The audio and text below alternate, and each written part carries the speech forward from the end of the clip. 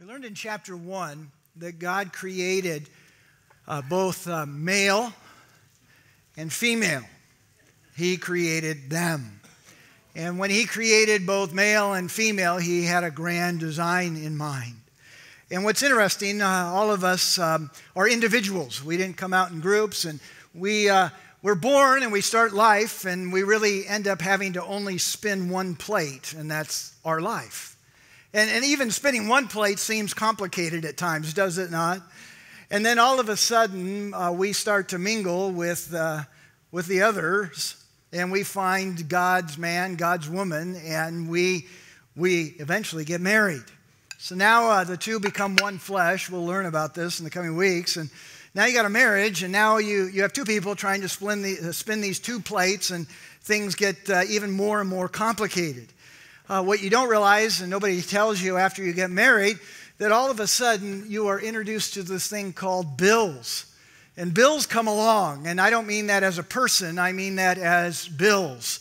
And all of a sudden now that's placed onto your plate, if I could say it that way. And yeah, the spinning of plates gets more and more complicated because now you have bills. So because you have bills, you have to introduce yourself to a thing called a job. And so all of a sudden you have this plate called a job, and now that's placed on your plates, and now the two of you are trying to spin this, and it's getting even more complicated to keep the plates spinning and not to flip over. And then all of a sudden, out of nowhere, you have one of these, a kid, right?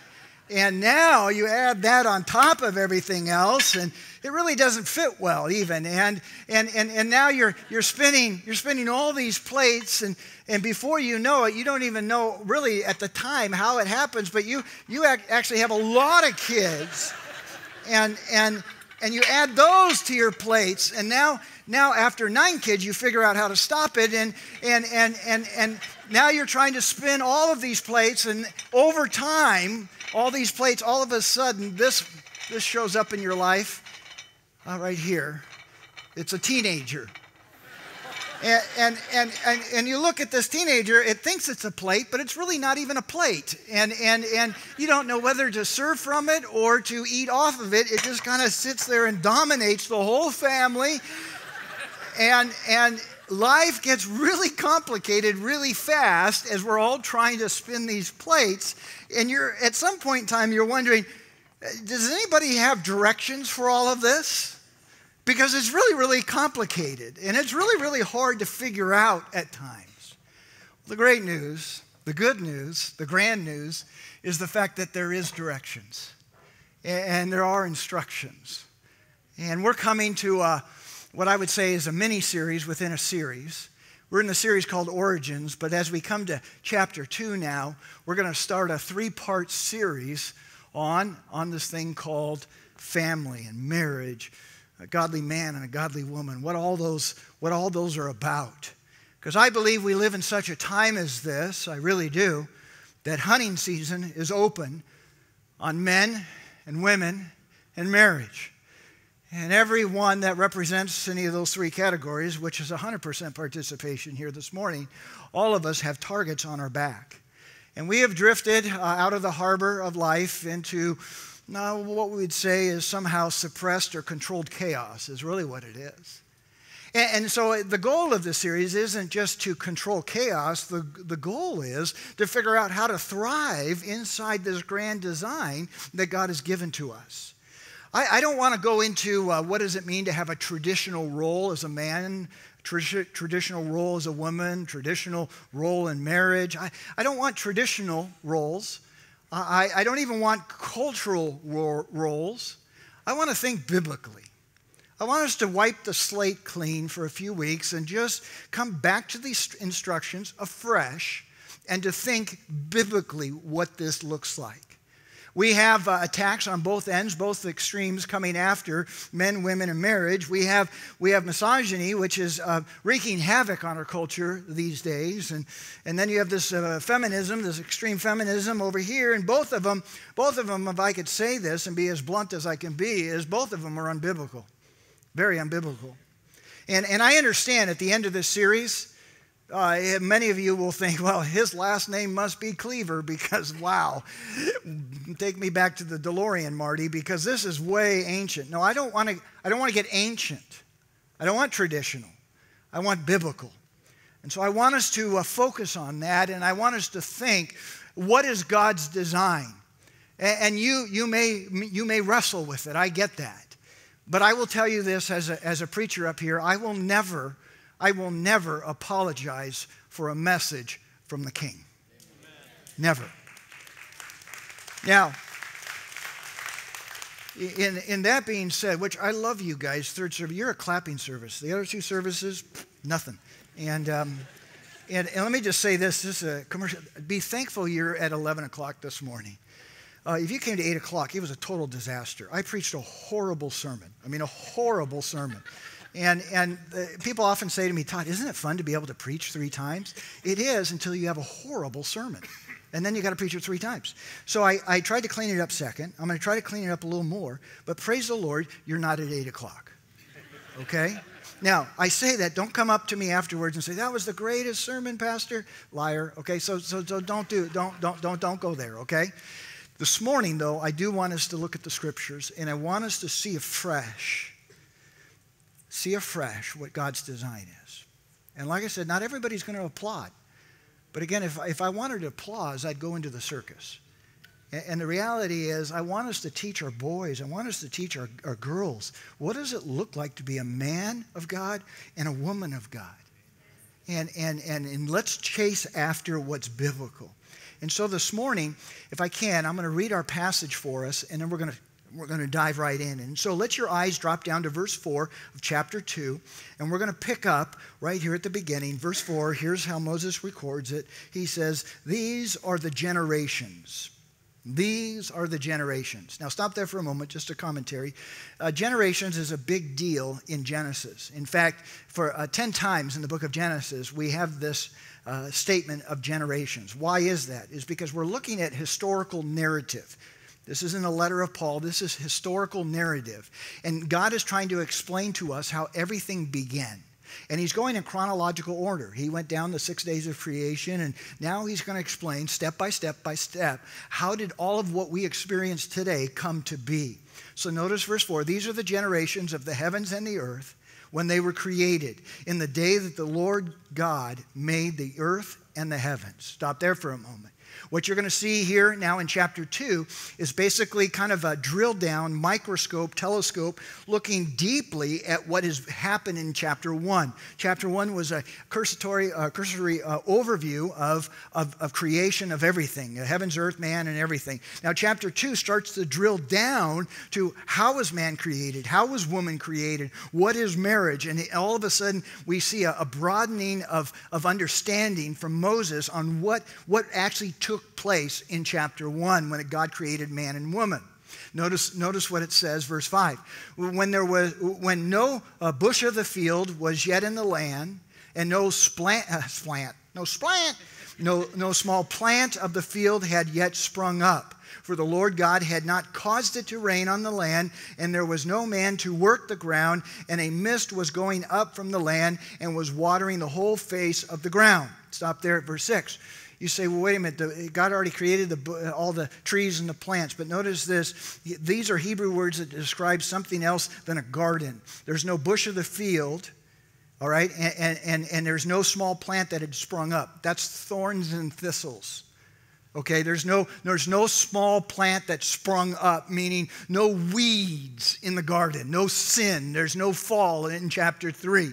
So before we see the fall in chapter 3, we see the fact that all of what God created was absolutely perfect. No weeds in the garden. Can I get a loud amen for no weeds in the garden? I want to go back to the garden as quick as possible, right? No weeds in the garden. So we move on, verse 7. Then the Lord God formed the man of dust from the ground and breathed into his nostrils the breath of life. And the man became a living creature. And the Lord God planted a garden in Eden in the east, and there he put the man whom he had formed. And out of the ground the Lord God made to spring up every tree that is pleasant to the sight and good for food. The tree of life was in the midst of the garden, and the tree of the knowledge of good and evil. Verse 10, now he gives us he map quests this out for us, and he says, a river flowed out of Eden to water the garden, and there it divided and became 4 rivers. Stop there for a moment. Where's Eden? With the best understanding today is modern day Iraq. And I know you're thinking, really, the Garden of Eden? Remember, pre-fall, pre-flood, before the flood, there's no deserts. It's just lush land. And he says, I'll tell you, I'm going to give you some point markers to kind of orient yourself. And he gives us really 4 rivers. 2 of the rivers we actually know about today. The other 2 rivers we don't know about. Some people try to guess, and they guess really poorly at it, okay? And the reason I don't think we know what they are is because this is before the flood. And when we get to the flood, you're going to see that God radically changed the face of this planet.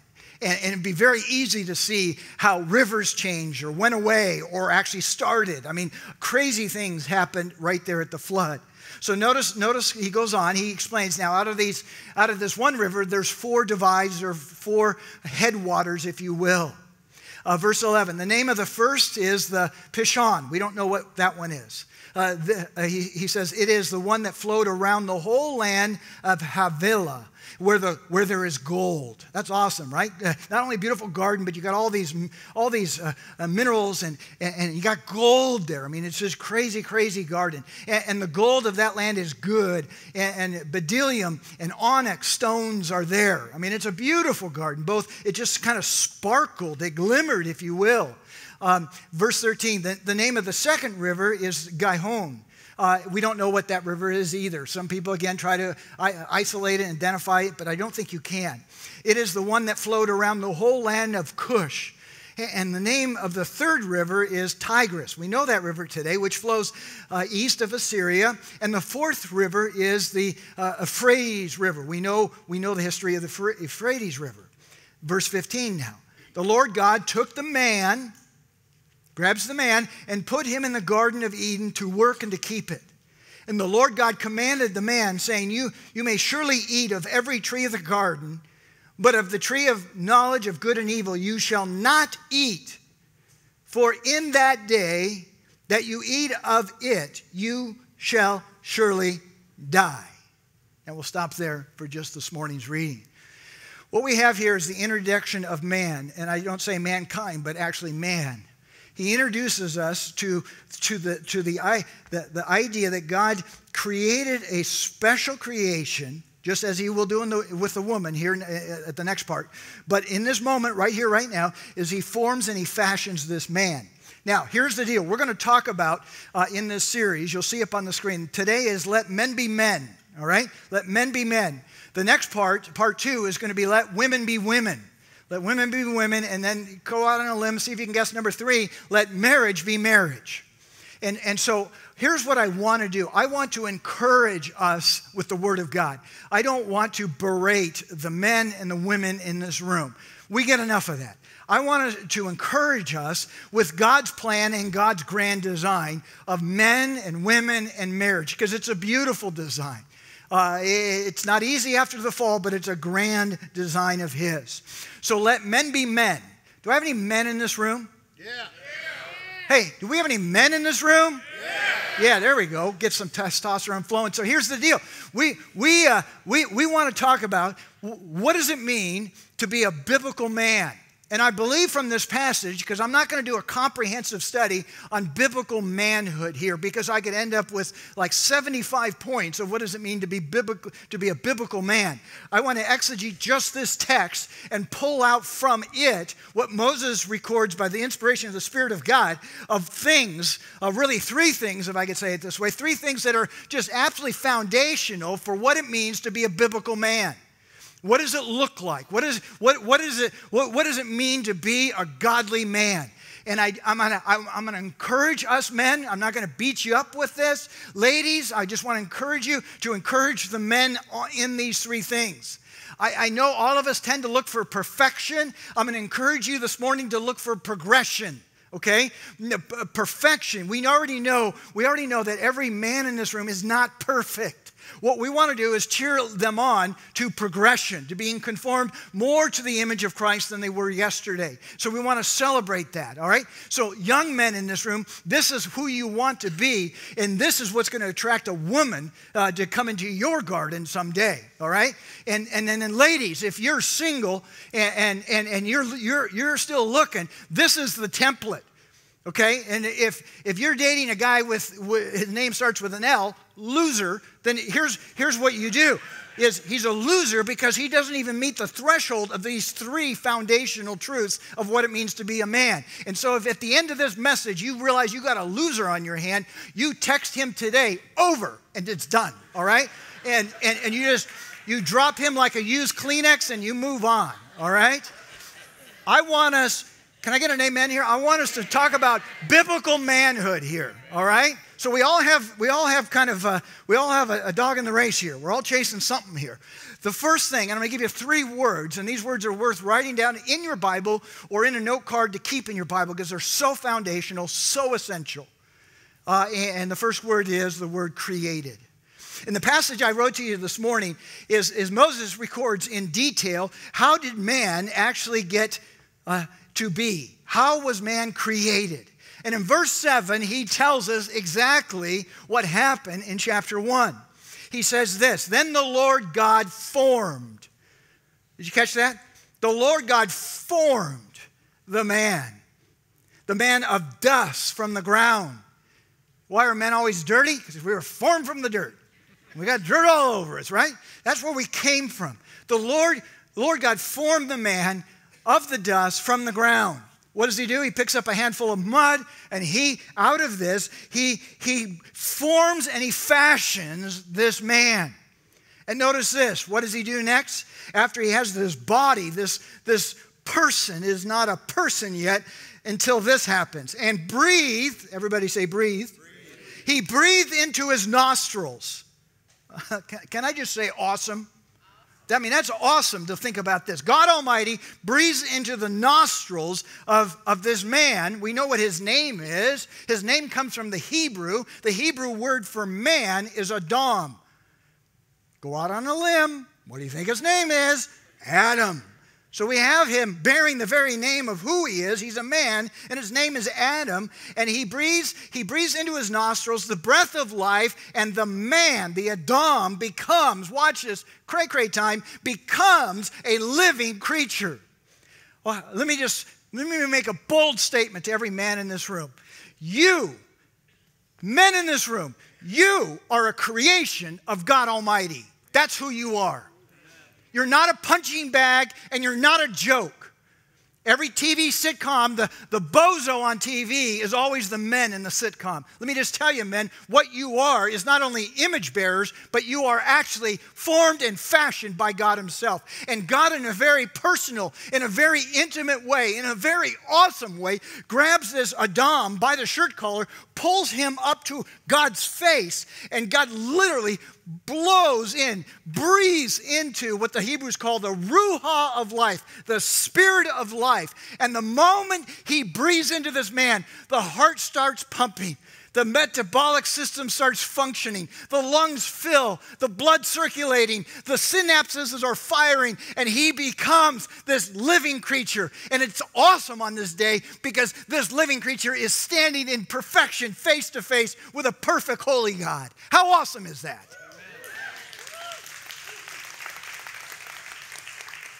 This word formed, circle in your Bible, is a very significant word. It's not to build.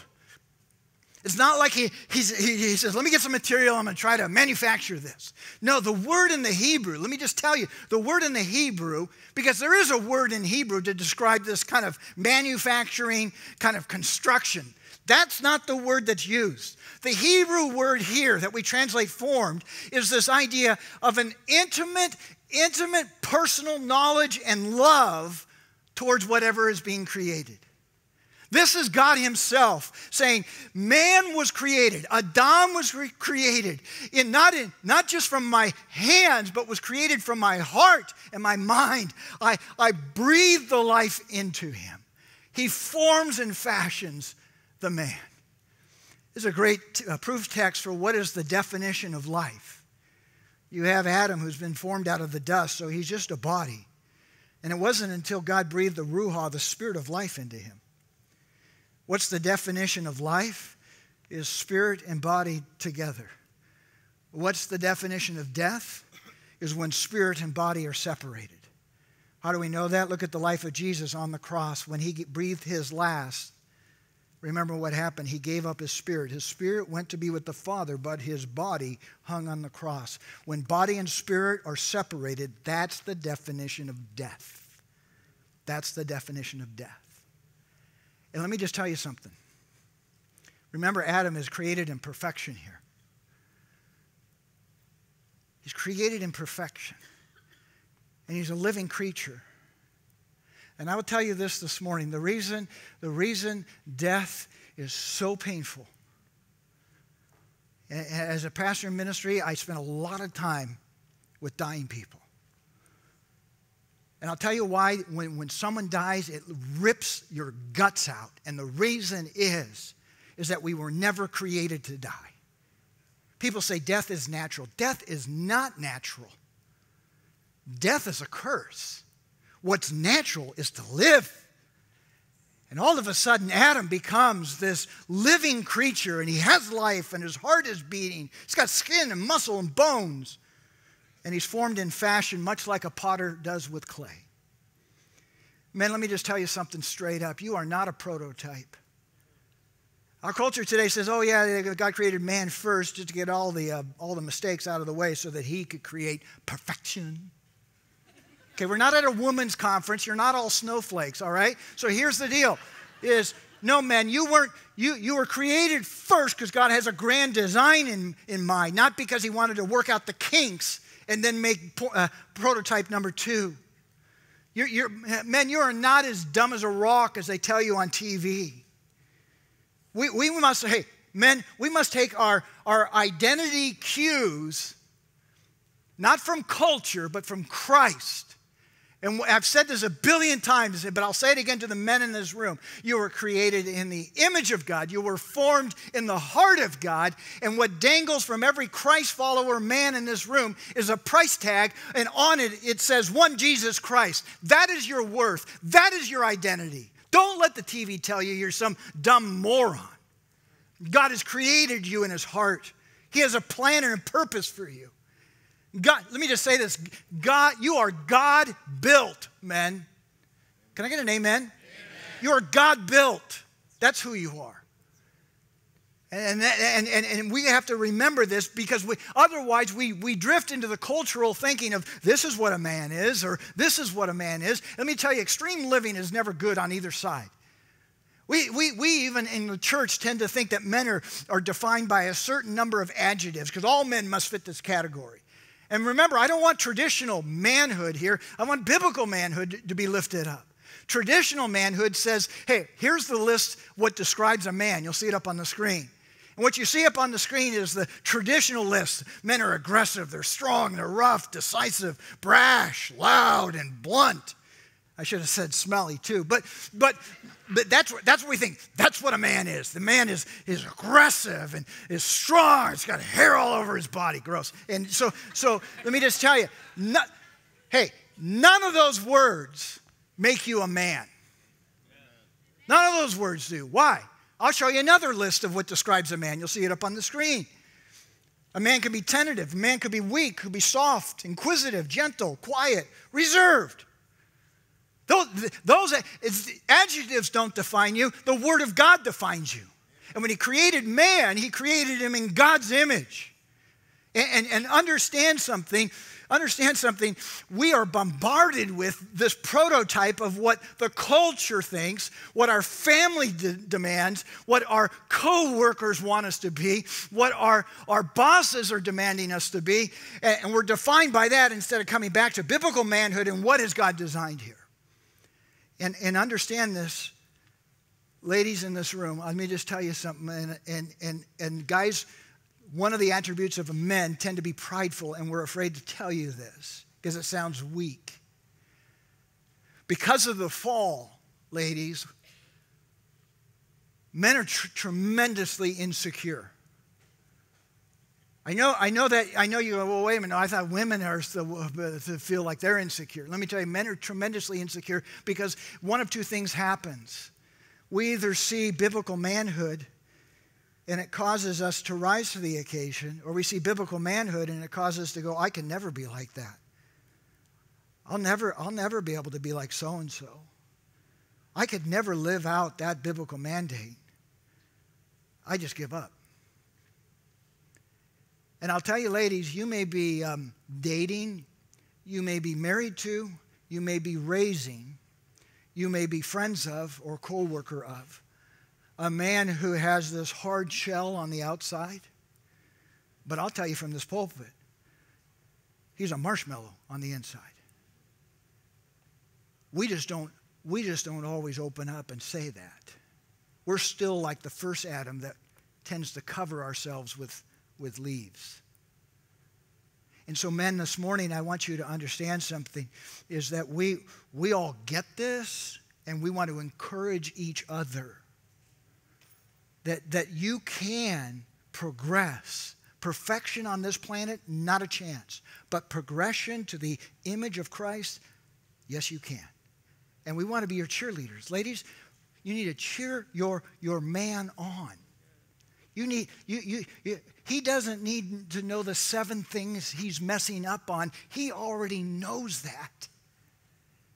Tell him the one thing that he's just killing it that day. And if you can't think of one thing, pray hard. Look in the dictionary for a word. And then praise him for that. Boy, you wash your hands so well. You remember, I can prove, you say, Todd, this sounds like a psychobabble. No, I can prove this to you biblically. You know why? Because I go to Ephesians 5 when Paul wrote the treatise on marriage, and he wrote the treatise on being a man and a woman.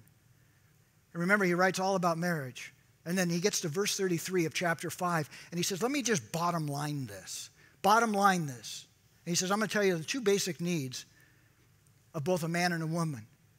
And he says to the men, here's the deal. You need to love your wives as Christ loved the church. Why? Because her deepest need is to be loved unconditionally. And then he looks at the wife and he says, wives, you need to respect your husbands. Why? Because his deepest need is respect. He's a marshmallow on the inside. The fall has messed him up, and he feels like he can't live to perfection, and therefore he lives in a zip code called discouragement.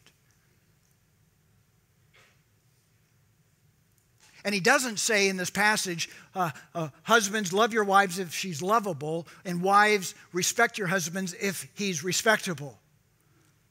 These are commands of unconditional choice, willful decision of each of us.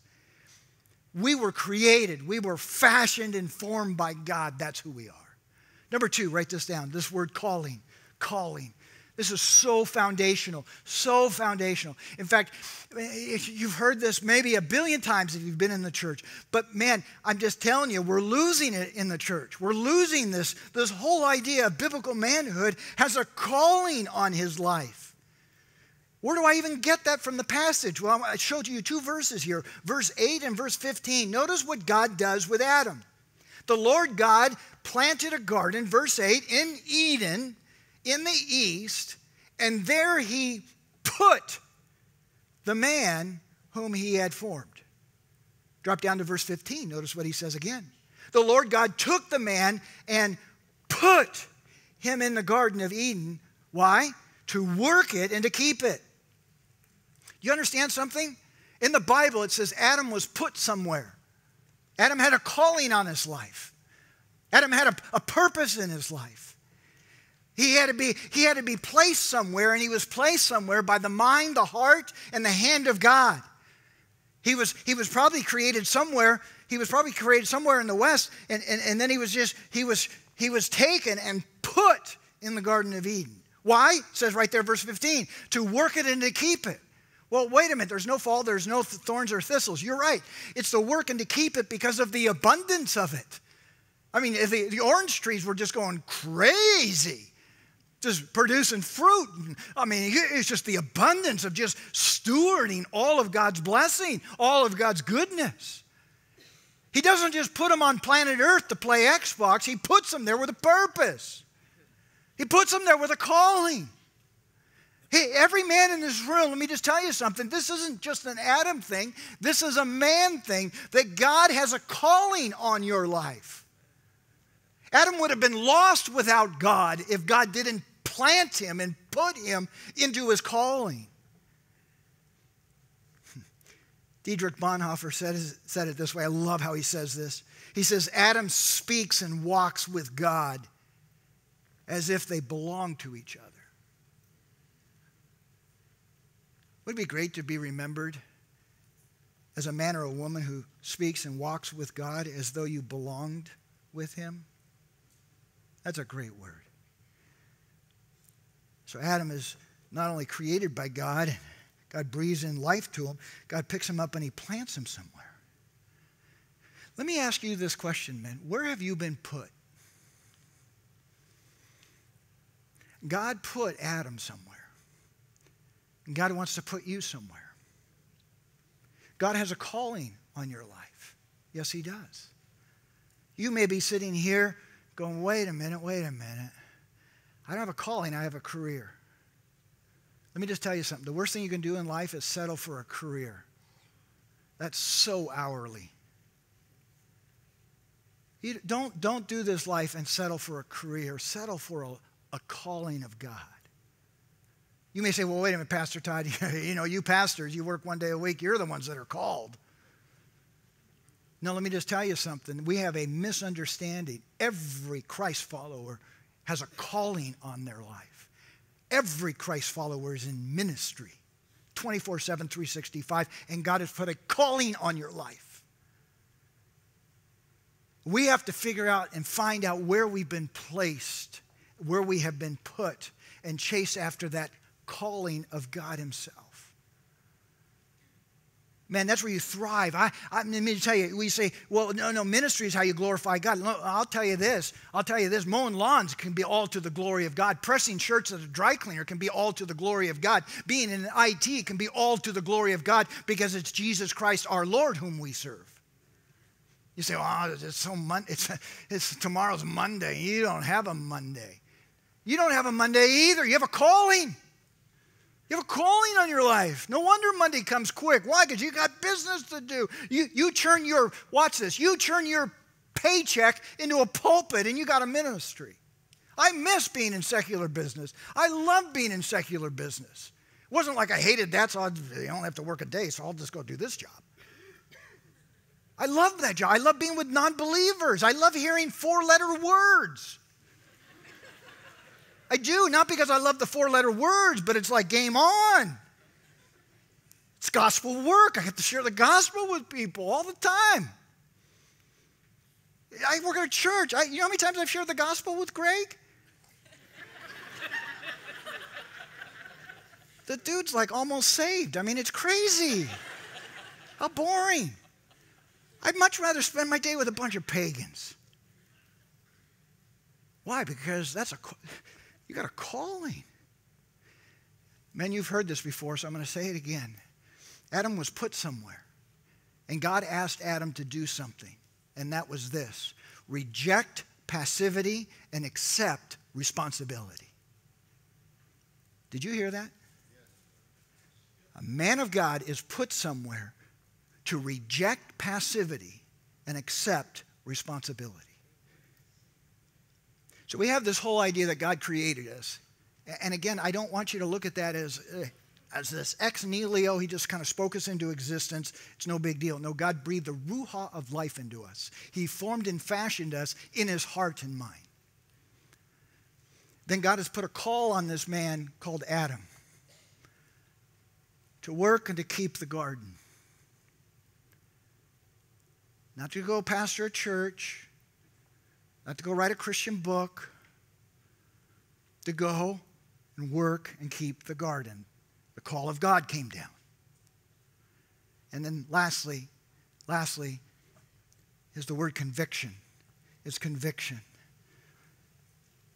Believe it or not, this is where I get fired up. Is the word conviction. Where do I get that? 16 and 17, drill down on it. The Lord God commanded the man, and the Lord God commanded. A command from Elohim, a command from the Godhead. Let me ask you a question. Is that of little importance or of big importance? Big. One more try. Little or big? Big. It is muy importante. Very, very, very important. When the Godhead commands you, you should listen up. And the Lord God commanded the man, saying, you may surely eat of every tree of the garden. What a blessing. Oh, the provision was everywhere. The permission was everywhere. Provision, permission, you can eat of every tree in the garden. Verse 17, but, here's the command, but of the tree of the knowledge of good and evil you shall not eat, for in the day that you eat of it, you shall surely what? Die. Now, he doesn't mean that you take a bite out of that fruit and you just drop dead. It could have been. Adam probably didn't even know at the time. But what happened is, we know what happened. The fall of man. Sin entered the bloodstream of humanity. And he says, I want to give you a command. You can eat of everything. And you've experienced good. You live in good. You live in perfect. I mean, Adam was the only person that actually lived in Awesome Town. He lived there.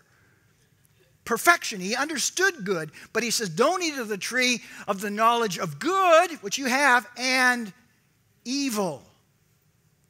Now, notice this is God giving permission here. Have you ever asked yourself, I've asked it many times, why in the world did God give man the chance to sin? Why didn't he just kind of take that off the table? And just, why is there evil? Why is there sin? I'll tell you why. It's real simple. Because God is love. 1 John 4:8, John says a very significant statement in 3 words. God is love. God doesn't act loving. He is love.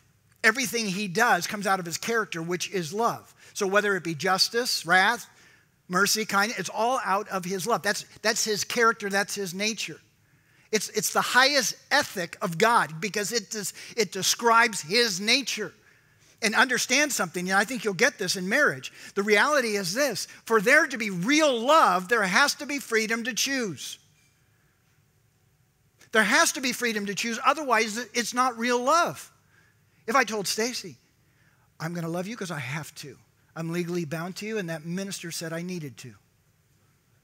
Would she feel the warm fuzzies in her heart? No. I'm telling you, she didn't when I told her that. She really didn't. Why? Because that's not love.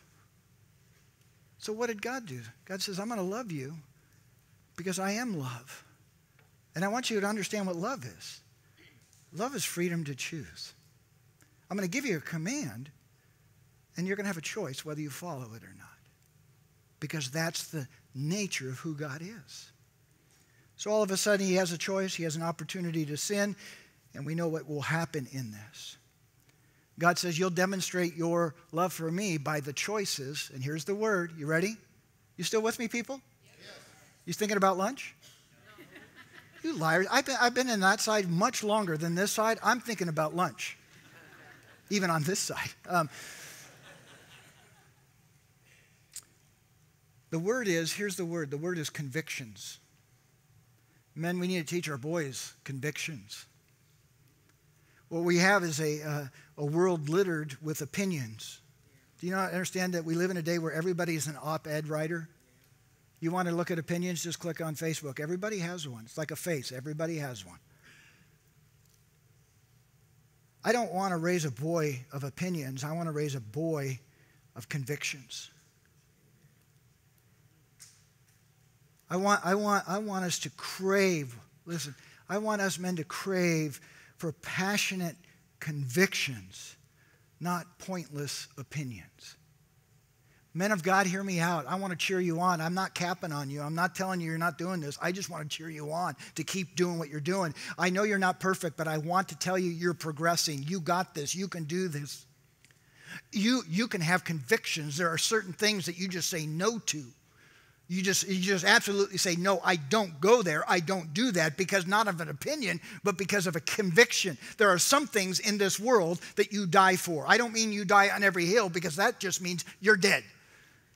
I'm talking about certain things that you don't give an inch. You don't give half an inch. You don't give an eighth or a 16th to it. You just have convictions about this that, man, I'm going to aim for that. I'm going to stand for that. I'm going to live for that. I'm going to sacrifice for that. I'm going to die for that. And that's a conviction, not an opinion, because the Lord God commanded me to do this. Man, if we have those type of men, and we do at this church, and we proliferate these type of men that stand for convictions, crazy things can happen. It was John Wesley, the great preacher, both in England and America. His brother was Charles Wesley, that wrote all the hymns. Imagine their mom, bumper sticker, I have the Wesley brothers. It's amazing.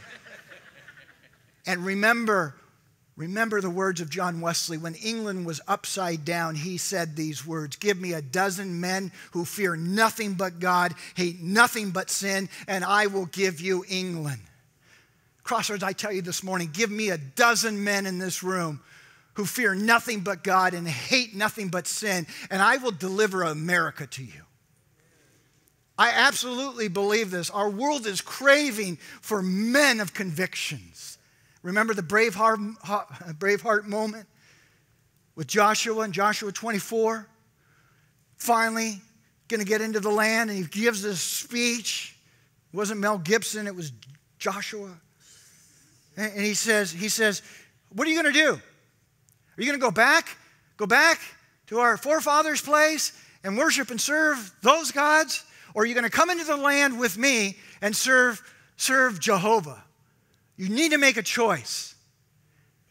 And then remember what he says. He stands there and he says, as for me and my house, we are going to serve the Lord. I feel like painting my face right now. Hey, men, let me just say this to you. I don't want this message just to be another dumpster that just dumps on you more things that you need to do because you're not even doing the other things that you know you should be doing. I'm sharing this with you because I want to encourage you that you can find progression in these things. We're being conformed to the image of Christ. Ladies, kids, give us men some time. Encourage us where you see some growth. Encourage even small growth. Men, if you would just take a moment and you just look back at these three words, maybe you're out of balance on one of these three words. Maybe you have a wrong view of self, that you forgot that you're formed and fashioned by God. You were created by God. Maybe you're totally out of balance and all you're doing is chasing a career instead of embracing a calling. So it's all about mighty dollar and the hours, and you're sacrificing your family on the altar of success because you don't understand calling versus career. But guess what? Hey, you may be out of balance, but now there's an opportunity to find some balance. And then lastly, you say, oh man, I've caved, I've compromised. Okay, you're out of balance. But now there's an opportunity to find balance. Because let me explain this to you. When you look at those three and you go, man, I'm out of balance, I see that as an opportunity. You know why? Think this out with me, smart people. The only way you find balance is by being out of balance. Did you hear that? So what God is giving to us men in this chapter is an opportunity to find balance and get our footing back. You have to be out of balance to find the balance. And you always have to be about finding balance. Case in point, remember when you learned to ride a bike? I remember when I learned to ride a bike. My dad got me a bike. He put training wheels on it. Remember training wheels? Training wheels had a tremendous ministry in my life. And I just remember I could ride everywhere and they never fell over. I was always in balance. And then one day my dad came to me and said, son, we're going to take your training wheels off. I said, please don't. He says, no, it's time. You're going to take your training wheels off, but I'll fall down. He says, no, don't worry about it. When you start to feel out of balance, you're going to learn to balance yourself. And to help you out, as your dad, as your father, I'm going to be behind you, and I'm going to hold the seat of your bike as you pedal and ride until you find that balance. So we go out there. He takes the training wheels off. I start to get on the bike, and I'm a little fearful, but I start riding and start pedaling. And he says, "You're doing it." And I'm thinking, "This is great. I'm pedaling. I'm super excited. Here I am, 19, and I'm just